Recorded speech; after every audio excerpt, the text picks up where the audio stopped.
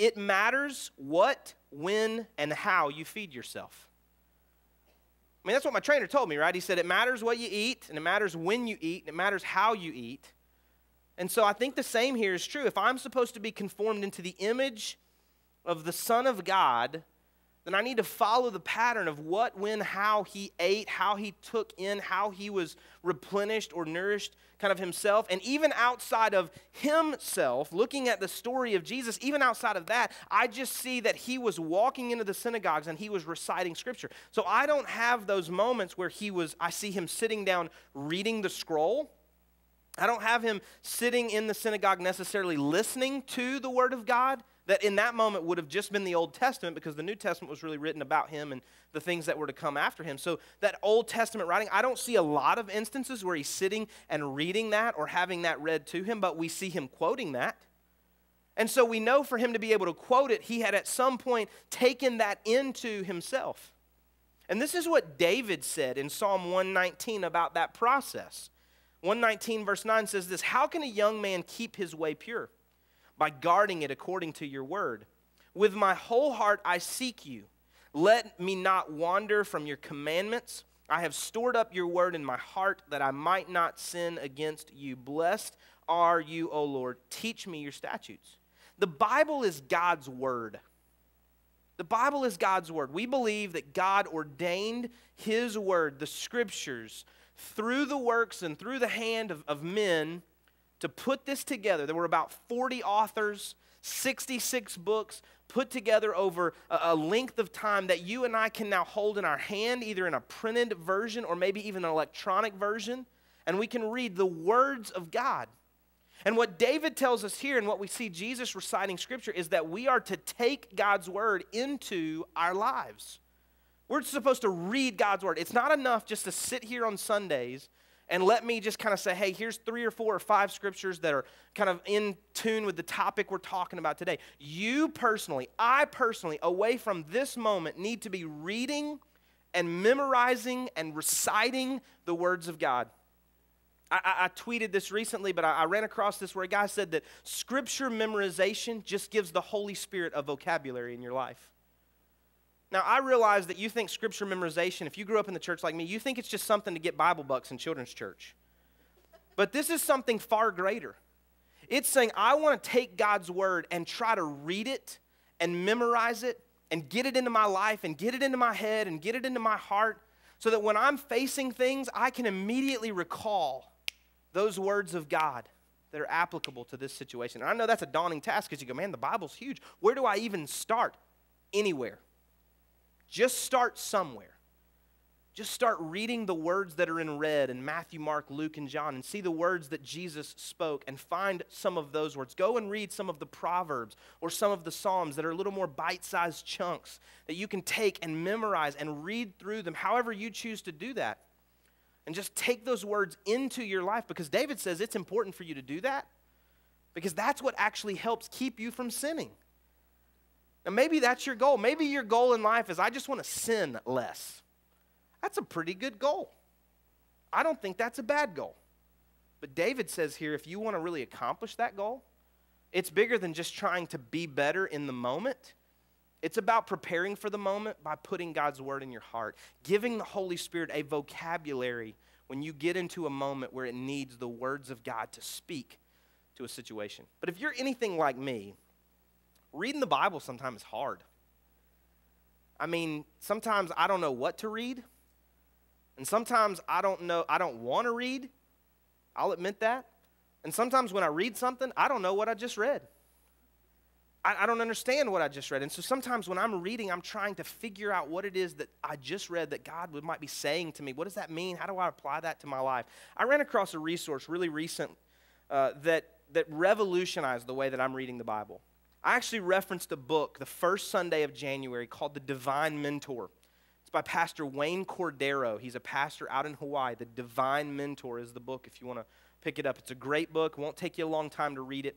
He talks about the idea that Scripture can be seen as people, as characters in God's Word, as individuals, and how those people can actually mentor you. They can serve as your coach.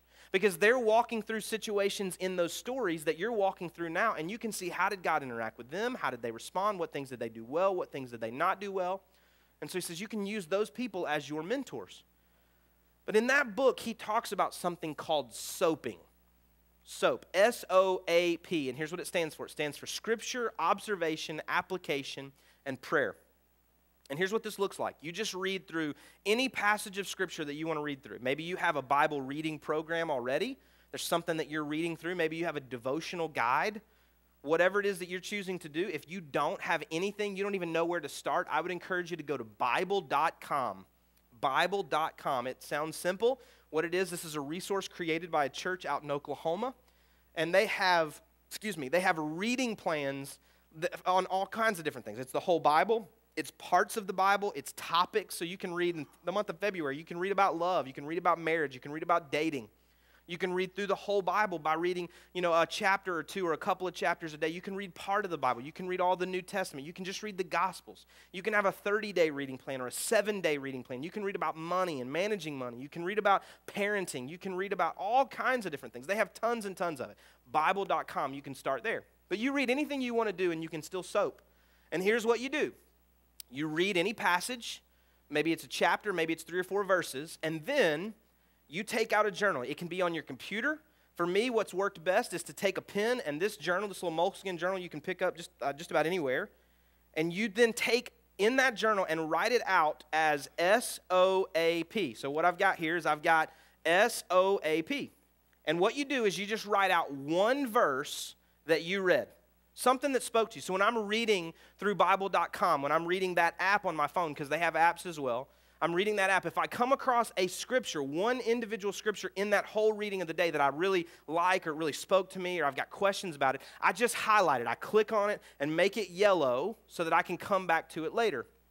And then I write it down. So let me just read to you something that I wrote. So the other day on February the 9th, I wrote out 2 Corinthians chapter 7, verse 6, and this is what it says. But God, who comforts the downcast, comforts us by the coming of Titus. Titus is another guy. This is Paul writing here to the church in Corinth, and he's talking to them about Titus, this brother that came to them. And he says, listen, God comforts people. He comforted us when you sent Titus to us. And that's all I wrote. I just wrote that part, by the coming of Titus. So then I make an observation about something that I just read.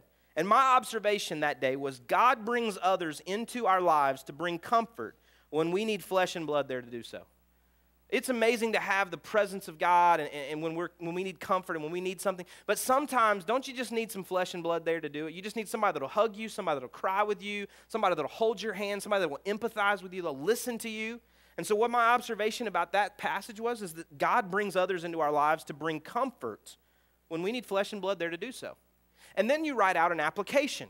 And so the scripture was here, the observation was here, and now my application is the largest part of the text. It's not on every page, but on this page it was, and here's what I wrote. I have to be aware of the people that God is bringing into my life during seasons where comfort is needed.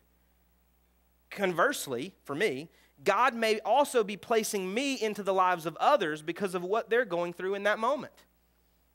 The principle is so true that God also brings people into our lives for encouragement, correction, fellowship, and celebration. That was my application. When I read that, I thought, man, they needed comfort, and the church sent Titus to them, and God used Titus to bring encouragement and comfort to them. My observation was that God does that, and my application is that I want to be aware when God is sending people into my life and what the role is that they play in my life, and I also want to be aware when God's putting me into people's lives so that I can know how I might best serve them. And then you write out a prayer. Scripture, observation, application, and prayer. And here was my really short prayer that day. Lord, help surround me with the people you know I'll need when I'll need them. And help me be that person for others. Amen. It took me about 4 or 5 minutes just to do all of this. I just wrote it out. I have terrible handwriting. You probably couldn't read it if you stood here. But man, I was reading that verse. I read a whole chapter there. I read all of 2 Corinthians 7, but I just wrote that one verse. And then I made an observation about it. Then I made an application. Then I made a prayer. I'm going to do one more for you. This is what I wrote on February the 11th. Just 2 days after that, this is what I wrote. Psalm 106, verses 12 and 13. I chose to do 2 verses that day. Then they believed his words, and they sang his praise. But they soon forgot his works and they did not wait for his counsel. And this is what I observed about that passage. Truly believing brings praising. Forgetting brings avoidance, and it causes me to rush. And here was my application for me.